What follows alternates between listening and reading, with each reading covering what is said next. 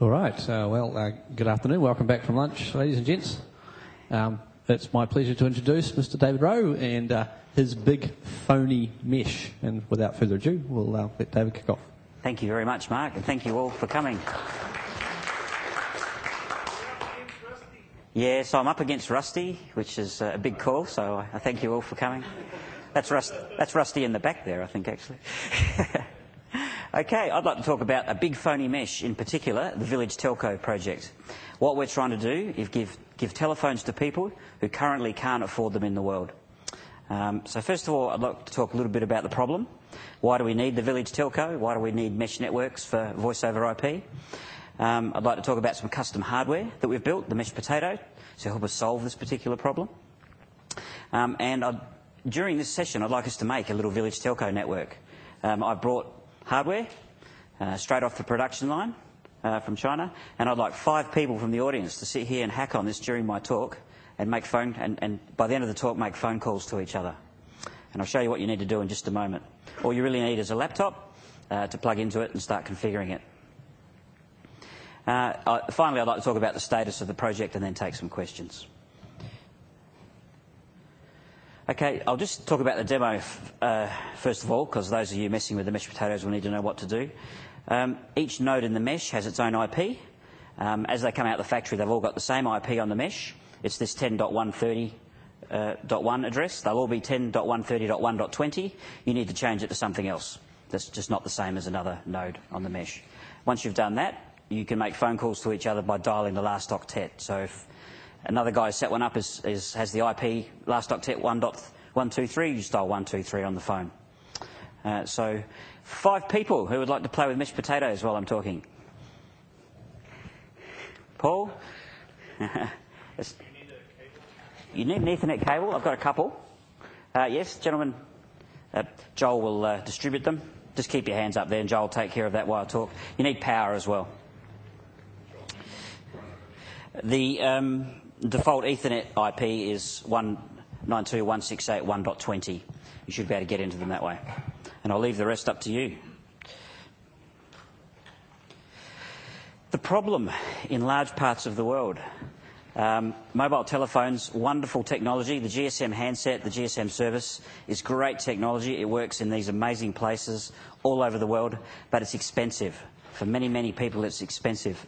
In Africa, there are many people who spend 50% of their disposable income on telephone calls.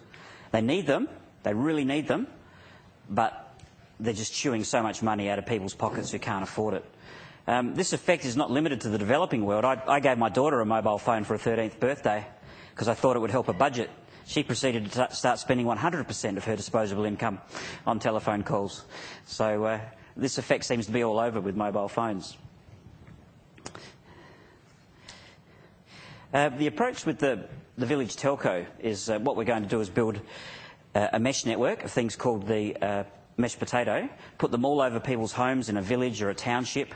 They connect by Mesh Wi-Fi using mesh networking rather than regular Wi-Fi that we're all using here. And then they carry each other's phone calls and form a network that spreads virally. They can talk to people in the outside world by interconnecting with gateways, send calls via IP, and send calls back into the regular PSTN.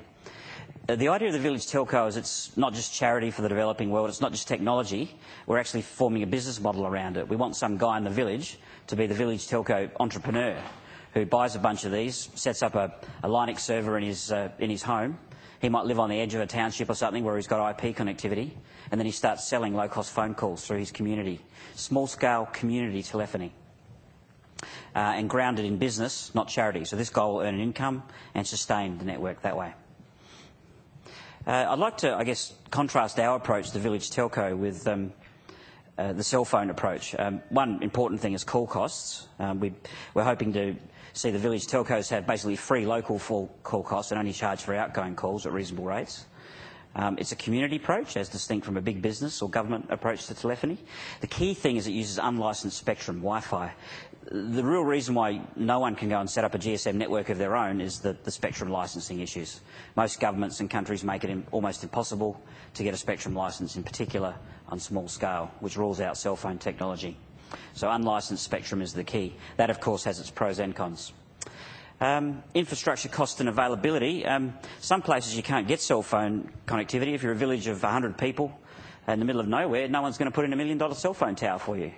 So with the Village Telco, we can scale that down to smaller villages, smaller deployments, and it can handle those small scale things that a cell phone can't scale down to. There's also the issue of capital. Mobile phone handsets are very inexpensive. You know, $10, $20, easy to get one these days. But the cell phone towers and all that side of it is not cheap. Even some of the small cell phone systems are $10, $20, $30,000, and a reasonable one can easily be $1 million with the deployment, all the site works, electricity that you need to run it. The other key thing for me that was pointed out is that phone networks are walled gardens. They're completely unlike the internet. They're what the internet would be if some people had got their way 15 years ago. They're impossible. You can't put a server up on a phone network. You can't deploy your own networks or do innovative new services. You're stuck within these rigid parameters that governments or telcos define. A great example is the cost of sending a text message versus the cost of sending an email. Why is one so much more than the other? And the answer is that it doesn't use open standards. It doesn't use sort of technology we've come to know and love on the internet. It's a nasty walled garden. And that attracts all sorts of problems. It tends to attract bad service and expensive phone calls. The reason is some of these developing countries, the people are very poor. The government may have no income from income tax. No one's earning anything, or they don't have a taxation system. Their only income might come from the cell phone network. So, you know, if they cut the cell phone costs, they can't build a hospital or run the military or buy a jet or something. So they're one of the only major assets in, and often a monopoly, that makes it very hard for the government to do something that would really help their people, like lower the costs. Often they're just sold. In East Timor, Telstra put in a brilliant phone network 10 years ago. The East Timorese government promptly sold it to the Portuguese company, who now charge 50 cents a phone call on people who earn $1 a day. So these phone networks, they tend to make a lot of money, which makes them attract some questionable business and social practices. So what to do? About 18 months ago, a bunch of us got together in Cape Town, South Africa. Really interesting and dynamic group of people. Some people were people who had funded development for years and were frustrated at pouring millions of dollars into projects that didn't work. There's a lot of this that goes on in the developing world. Others were guys who were hackers who get out there in the villages and climb the trees and put up Wi-Fi dishes in these developing places. You've probably heard of some of these companies or seen their work. And they're familiar with some of the real-world problems with this technology, why it doesn't work, things that break in the real world. The cost of a broken antenna is huge when you're 7 days travel away from the nearest other router. So all these real-world issues with the developing world. Then there was people like me who like doing the technology but like doing it from a comfortable first-world country, but still would like to do something to help improve the world a little bit. So we all got together and brainstormed these ideas, and we had the mesh networking experts from Germany, from the vibrant hacker community over there, and they suggested we use the mesh networks, and then we started brainstorming about the hardware. What could we do to make these mesh telephony networks? After a few days, sorry, that's the basic illustration of the Village Telco. So you have one of these mesh devices on every roof, and that runs to a telephone inside the house, and they all mesh together. The concept we came up with was combining a mesh router with an analogue telephone adapter, an ATA. And we realised when we looked at these things that we could build a device that integrated both functions, and we could also add a bunch of stuff we'd like to have. As hackers, we're used to buying something off the shelf and reflashing it and saying, oh, gee, I wish it had an extra few megs of RAM, or I wish it had this different interface. Well, we just decided to go out and make something that was absolutely perfect for the job we wanted to do, because the hardware is actually not that hard. Most of the value is in the software. So with a modest engineering effort over the last year or so, we've been working on this, the Mesh Potato. This is an illustration of the final version, the production version that's due out in a few months. What's being handed around at the moment are beta units, but effectively the same thing in terms of software and electronics. Yes? So what's the IP range of the 192.168.1.20 is the IP of each mesh potato by default. So that's different from the Wi-Fi? Yeah, you can just keep that the same and just change the Wi-Fi interface. It's got two Ethernet interfaces. So we're aiming at building this device, outdoor enclosure, that will set up maybe a pole a few metres above a shack in a township or something. Target price, US $60. Now that comes with volume. That's just approximate. No one really knows what these things are going to cost. It all depends on a lot of factors. The name Mesh Potato comes from the acronyms POT, plain old telephone, and ATA, analog telephone adapter. We had a Spanish guy with us who said that spells potato in Spanish, so the Mesh Potato was born. So that's what we're aiming at. That's how it started, which is basically a mashup of a bunch of different hardware boards that I happen to have around. On the far right is a Ubiquiti NanoStation, which uses a very similar processor. Right to the forefront is something a bit like an Arduino, a little microcontroller, and that handles some of the interfacing between the NanoStation serial port and the telephony boards, which are on the top there. There's some other telephony hardware that I happen to have around. So this is what the Mesh Potato looked like back in January. Then a few months later, we went to the revision 1 hardware. That's it on the right. And that pretty much worked straight away. There was just a week or two of fighting with bootloaders and things, and we got that up and running. That was in around about May, June of this year. Yeah, well, people have thought about that. Some of the design concepts at low cost, of course, this thing's going to the developing world. The Batman mesh routing algorithm, I encourage you to Google on that and look it up and read about it. That's pretty cool.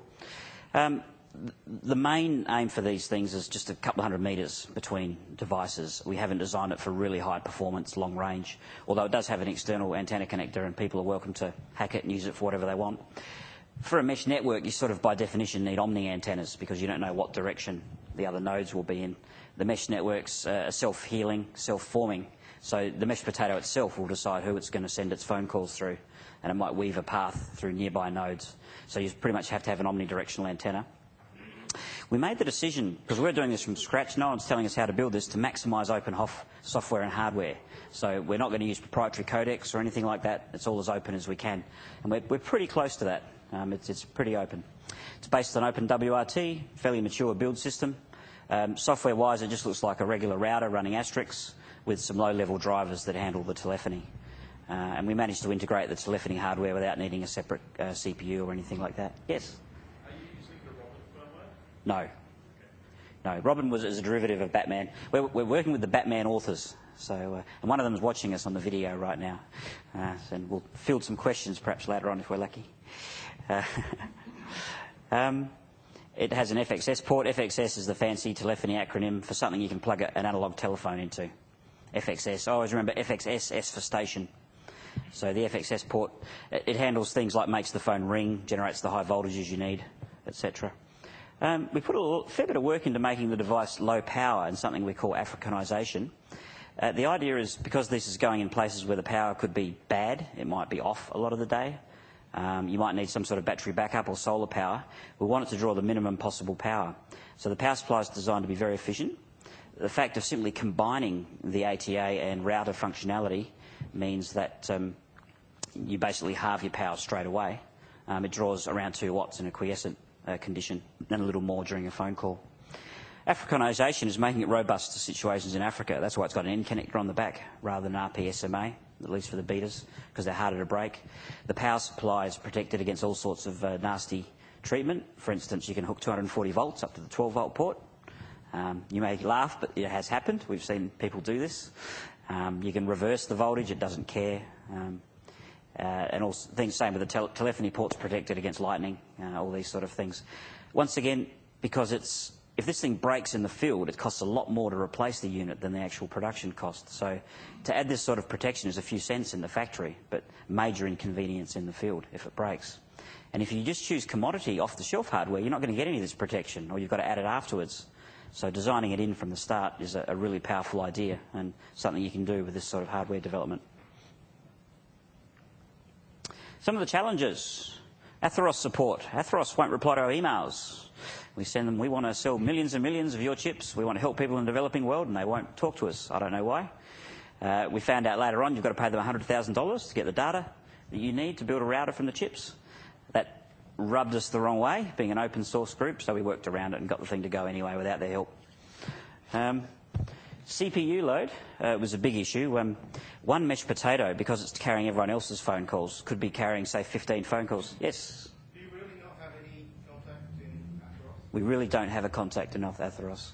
Our partners in China have contacts with the field application engineers in the China office, but no one in California will talk to us. We've got through to the marketing department once again, and they're working on it for us. Yeah. If I could just note that if you've got a question, if you wave, I'll run around and deliver you a microphone so that everyone... Yes, sorry about that. 10? Okay, thank you. CPU load's an issue because multiple phone calls could be going through at one time, so it's got to handle a lot of packet data. The FXS port integration was novel. These chips are designed to be very cheap router chips that do what they do very well, which is, say, Ethernet ports to Wi-Fi. They're not designed for telephony, so they're missing a lot of the hardware support you need. I rigged up, an interface through the serial port. That's how we get the speech into the chip, just through the same port you use for a console. You can get access to the console at boot time if you need to, but then it flips into speech mode. So we worked out how to get that going. It's a regular project like any other, so we're coordinating people from all over the world, from Europe, Germany in particular, South Africa, and we have a community now of people from all over the world, and that takes some coordinating to make things happen. We also had to learn a lot about RF, Wi-Fi calibration, and play with antennas. We're looking to design an internal antenna for this, which I'll talk about in a moment. Another challenge is we found about fairly recently is the 802.11 MAC overheads for small packets. The Wi-Fi protocols are optimised for sending large packets close to the MTU size. Once you start sending small packets, the throughput drops significantly. For instance, you might only get 2 or 3 megabits through a 54 megabit link if you're sending very short packets. The other challenge we've got is ease of use. We've got to make this thing really easy to use for people in the developing world.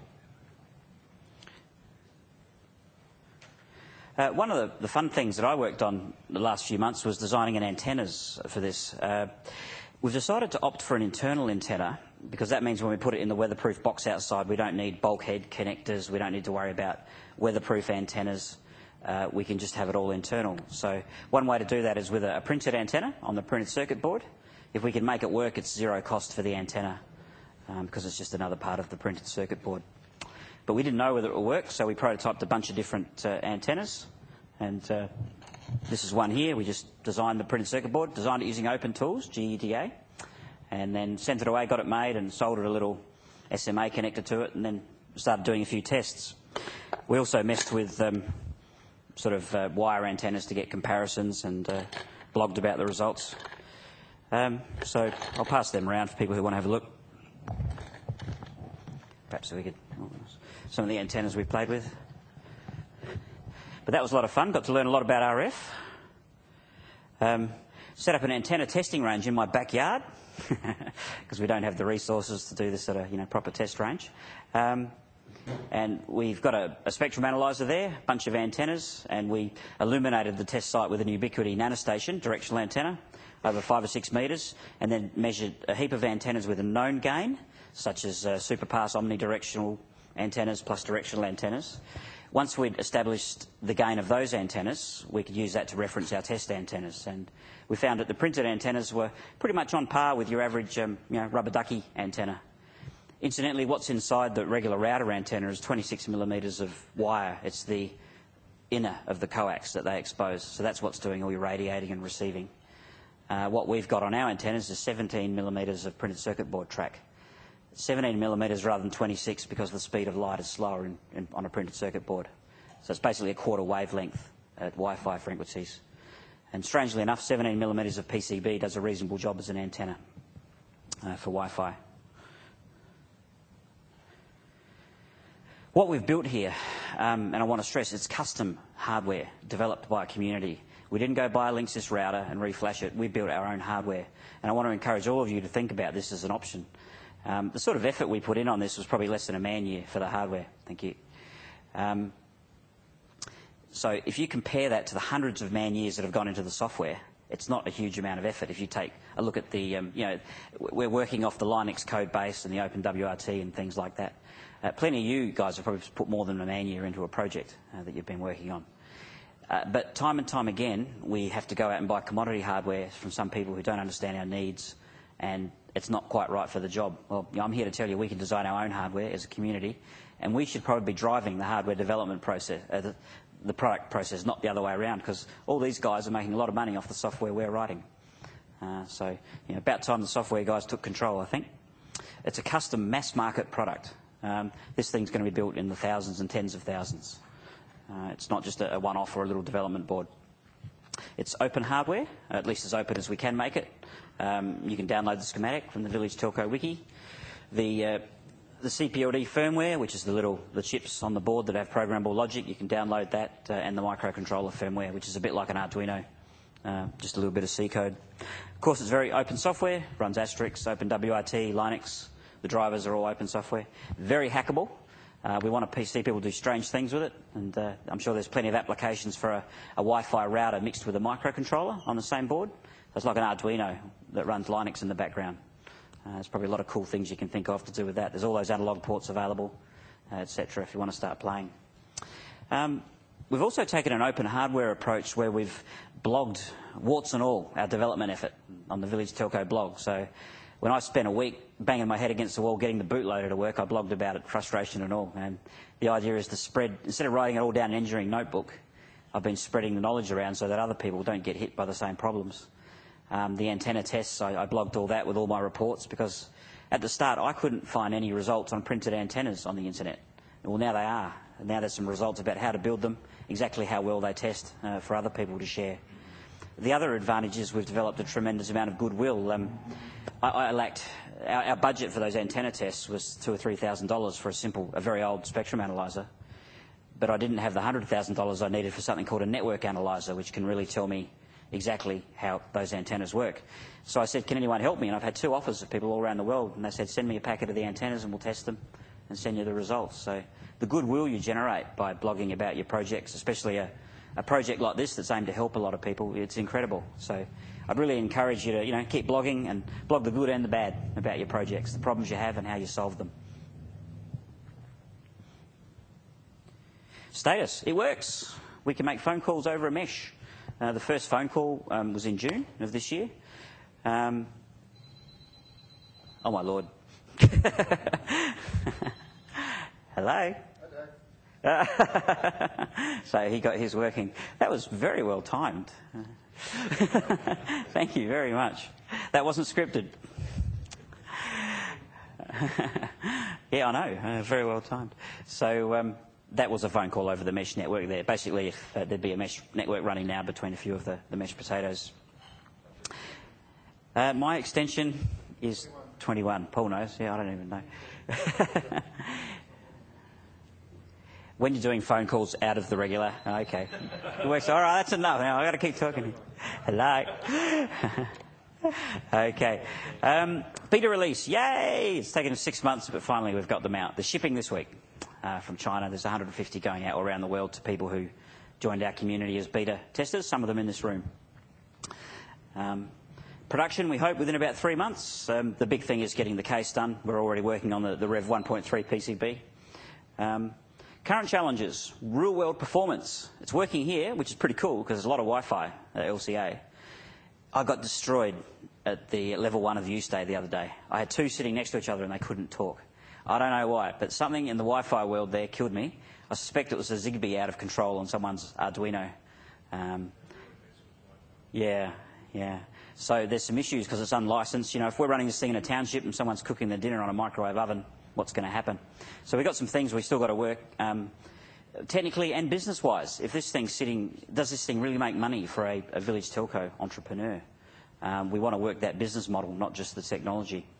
And ease of use. We're doing a lot of work on trying to make this thing easier to use for people. Can we make it 0 configuration? These guys spent 5-10 minutes working on it. Can we get that down to switch it on and make phone calls? Maybe by pre-allocated IPs. People don't have laptops to hook up to these things in the developing world. So that's what we're working on now. And that's some links for you to follow up there. Now I'm going to try to ring one of our colleagues, and let's see if this phone call goes through. This is a lady called Electra, who's been my partner in developing the Mesh Potato. She's part of the vibrant hacker community in Berlin, Germany. Exactly 12 hours time difference, so halfway around the world. So we can't really go any further.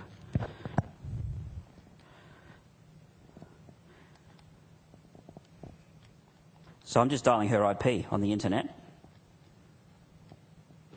Stars for the dots.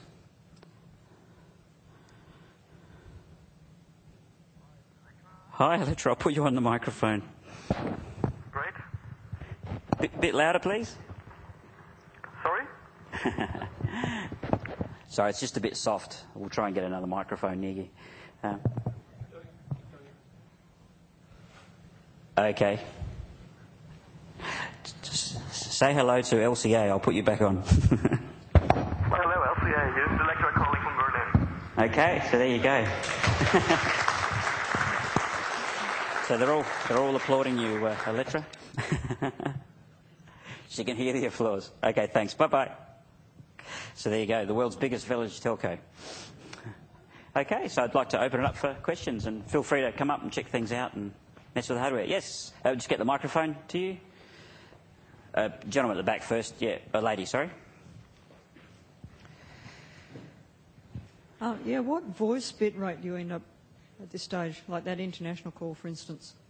That was using, I think that was just using ALOR, that one, which is 64 kilobits per second. That was uncompressed, effectively.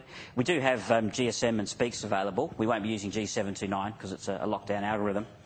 But it ends up that the bit rate over the mesh has nothing much to do with the codec, because around those few voice packets you put a bunch of IP protocols, then the Wi-Fi protocol, and it ends up being a couple of % of the total number of bits or time that's used on the channel.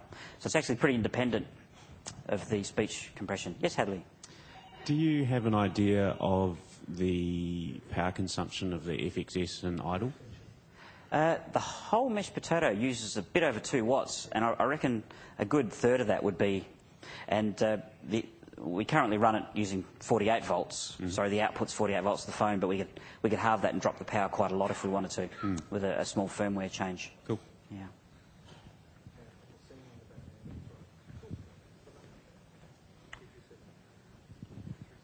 Did I hear you say it was using Asterisk? Yes.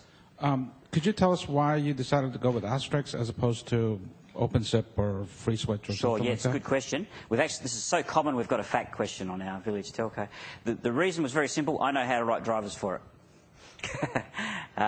There's no other reason we couldn't. I mean, I'd love to see FreeSwitch running on it, and I'd love to see someone contribute that. But right now we've got other things we've got to work on, like getting these things out in the world. Using Asterisk or FreeSwitch rather than, say, a simple soft phone client was a really good idea, because it allows us to set up IVR menus really easily. For instance, if you type 2663, you can change the IP from the phone pad. And that's hard to do with a simple sort of SIP client. It's also great for testing, and we can hook up IP phones directly to the Mesh Potato.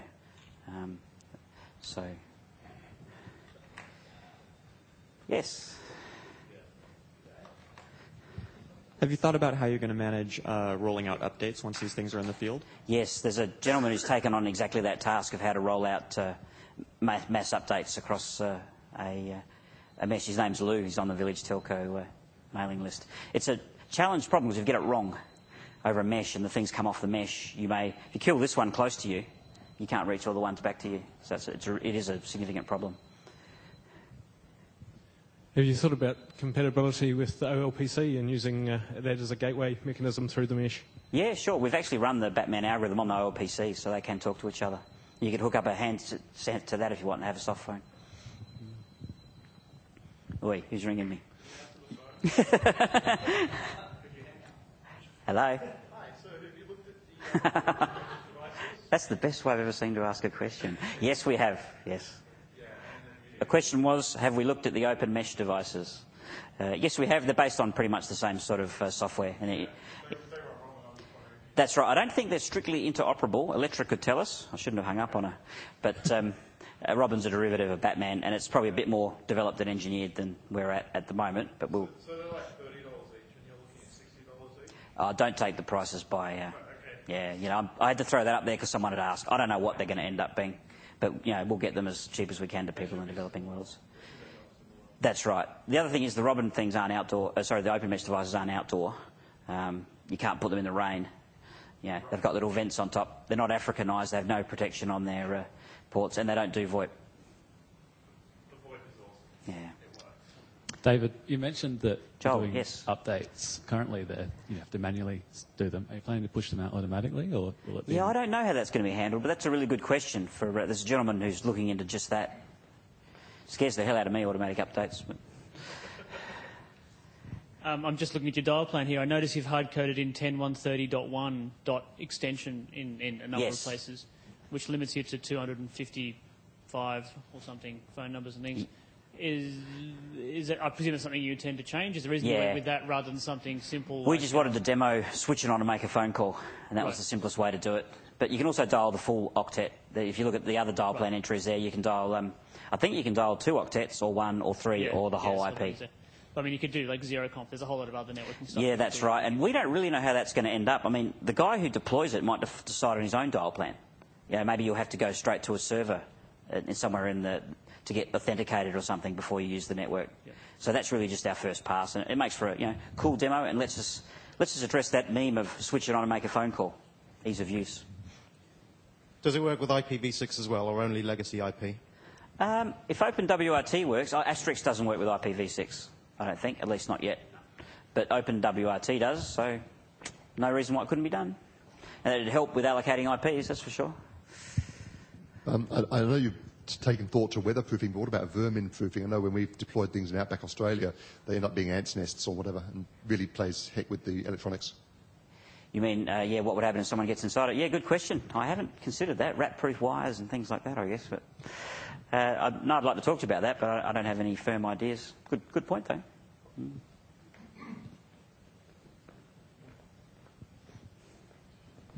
You talked about low power, but could you pop the whole thing? Could you pop? Pot? Pot the whole thing. Don't know how that'd go for heat. Those Atheros chips get nice and toasty when you start pumping a lot of... so I don't know if that'd be a good idea from heat dissipation point of view. They need the air to get some heat out. But if it was thermally conductive or heat sinked, maybe, yeah. If Atheros is such a nightmare to get details out of, have you tried other Wi-Fi chips? We were sort of kind of limited at the time because we needed something that would run ad hoc networking cleanly and do it cheaply. But the architecture is really open. So, I'm hoping the best thing I can hope for is someone will bring out a really low-cost Wi-Fi chip with great radio performance and a telephony port built in. That's what I hope. And, if we get volumes up high enough, full custom or semi-custom is not out of the question. Can you comment on, so your setting, you're not concerned about mobility, particularly, presumably, or particularly large scale, is that fair? No, we've designed the basic network to scale up to around 500 nodes. After that, you can always reproduce other networks outside of that. And no, not mobility.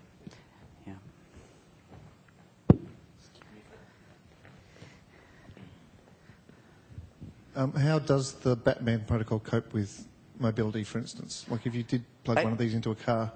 A car, I don't know. Also, you've got to stay within Wi-Fi range, or car will get you out of that pretty quickly, unless the mesh is really, really long.